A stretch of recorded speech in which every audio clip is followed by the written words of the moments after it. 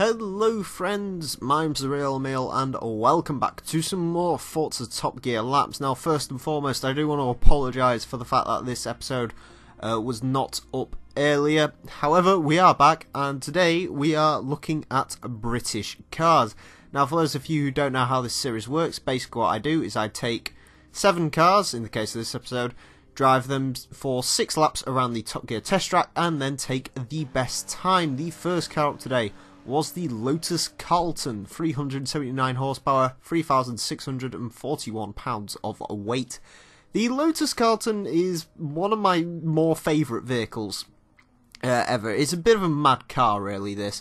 The Vauxhall Carlton wasn't a particularly exciting car, but then Lotus sort of tuned it and made this the fastest 4-door saloon car in the world for almost, well, more than a decade actually. As far as the way it actually drove on Forza Motorsport 6 here, it was actually reasonably good. It's quite a nice and smooth car to drive. Now, it's not nice and smooth in the sense that it has no problems. What I basically mean is it's a very... You very much know what it's doing and it's very smooth about doing it. Yes, the rear end will slide out, but it's not like most oversteering moments where it's sort of an uncontrollable slide out and then you quickly need to flick the wheel and so on and so forth. This car just sort of naturally slides out and it's very easy to control actually, which is quite nice. Gearing is pretty spot on for this sort of track. Yeah, the Vauxhall Lotus Carlton was a pretty damn nice vehicle to drive around here, which is good because I really like the Lotus Carlton and I hope it does well.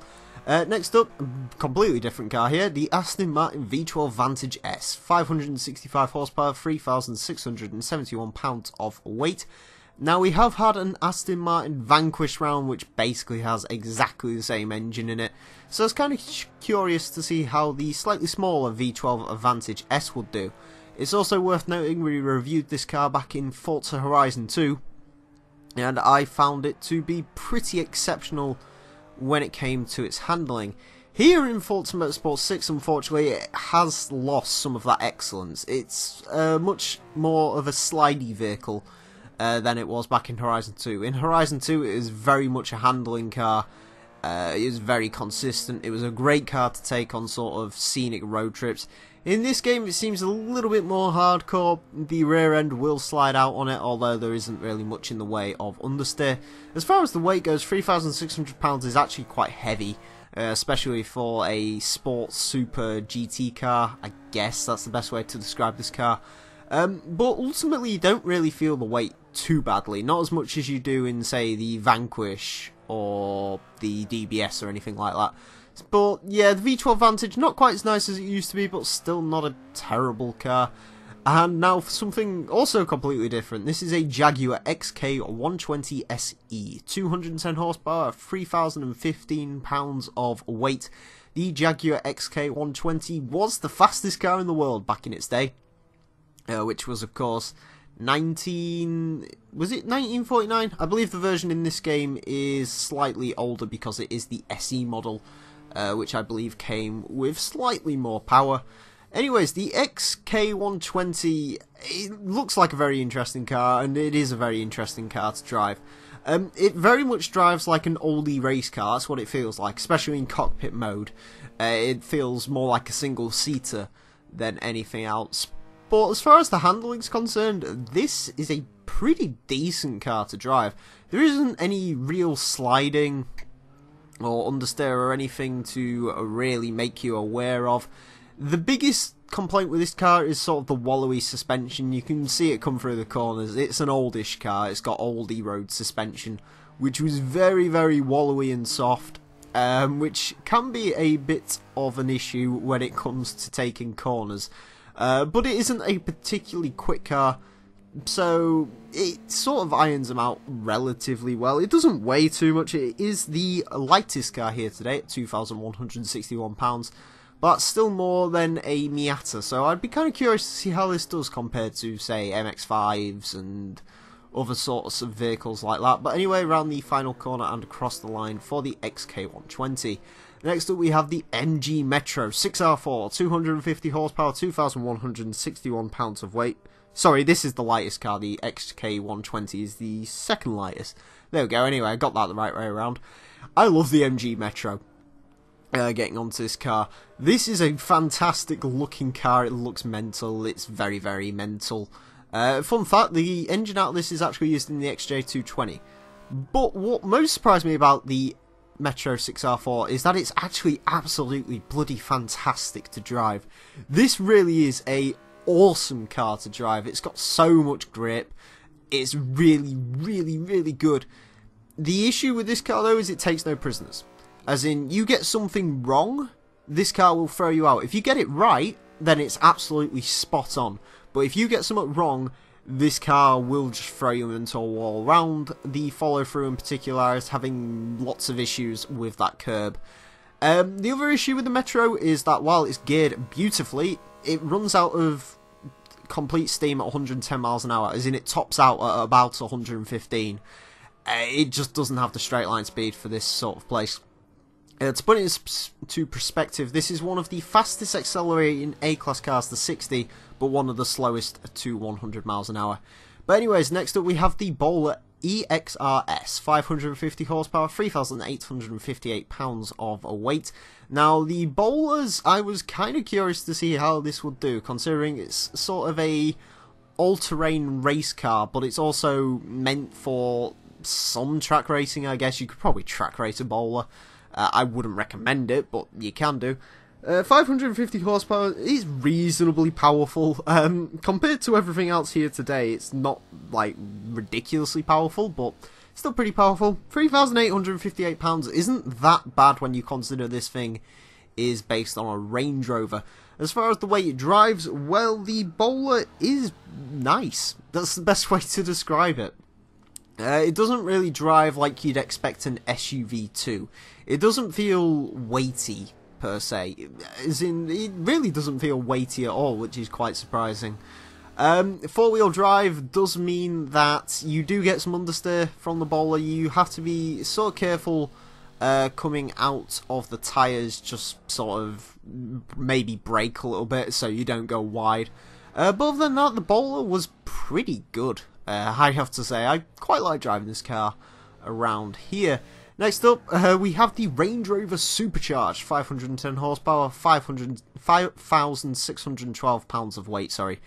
Now, the Range Rover Supercharged, this is probably the biggest surprise of the day, if it's not the Metro, because the Range Rover was a very, very nice car to drive. I've tried driving the SUVs in Forza Motorsport 5 and even a little bit in Horizon 2, and they're always fantastically horrible to drive. Like, they have so much understeer. But the Range Rover Supercharged here doesn't really have too much of it. It doesn't feel too much like you're driving an SUV. Now, of course, it does weigh a lot, and you can feel that weight. You really can in this vehicle. It's big. I mean, look at it. It's huge. But it's honestly not too bad, and it makes a fantastic noise. I believe the supercharged engine in this is what they use in the Jaguars as well, like the XJRS and stuff like that. I'm probably butchering that. I can't. It's not the XJ, is it? Anyways, I'm going off on a tangent.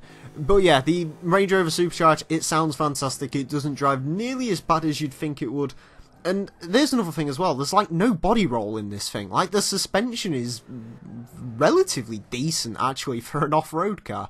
Yeah, I was fully surprised by the Range Rover Supercharged. And next up we have the Rolls-Royce Wraith, 624 horsepower, 5,380 pounds of weight. This is the most powerful car here today. And to be honest with you, this feels like more of an SUV than the Range Rover did. This really does feel like you're driving an SUV. For a kick-off, this has atrocious handling. It's just horrible. This thing just, all it wants to do is understeer and then oversteer and understeer then oversteer. Isn't a very nice car to drive. Secondly, you do sit actually quite high up in the vehicle, so it really does feel like you are driving an SUV. And the other thing is the dashboard. Because the interior of this car is white, it actually reflects onto the windscreen, and that means you can barely see where you're going. Couple this to the fact that there's actually no rev counter in the car, so when you're shifting it's a little bit random, and what you've got is a very, very tricky car to drive, especially when the sun is shining as it is here today at Dunsfold. Yeah, I didn't have much fun driving the Rolls-Royce Wraith. The one good thing about this car is it does have exceptional straight line speed. It's actually quite quick, which is not what you'd really expect from a Rolls-Royce. So, I mean, it has got that in its favour, but I don't recommend driving this car at all. It was terrible. Anyways, on to the times, and the V12 Vantage goes into 42nd with a 1:19.465, narrowly beating the Aston Martin Vanquish and slightly slower than the Jaguar F-Type R, so I was expecting the V12 to be quite a bit quicker than the Vanquish, but there you go. Moving on, the MG Metro goes into 52nd with a 1:20.651, mixing up with a Tesla, Ferrari 575 Maranello, the Corvette C5. Yeah, that Metro was surprisingly quick and very, very nice to drive. Moving down the board, the Bowler EXRS goes into 67th with a 1:23.019, beating out a Ford Mustang R32 Skyline. Pretty decent time, really, from the Bowler, I do have to say. Moving down again, we find the Lotus Carlton in 72nd with a 1:24.384, faster than a modern Volvo hot saloon, which is quite cool. And the Rolls-Royce Wraith goes into 74th with a 1:24.786, beats out an Evo 6 and a BMW M5, which is actually very impressive from the Rolls-Royce. The Range Rover Supercharge goes into 98th with a 1:28.726, getting exactly the same time as a Holden Commodore SV. Two cars which you'd never associate with each other.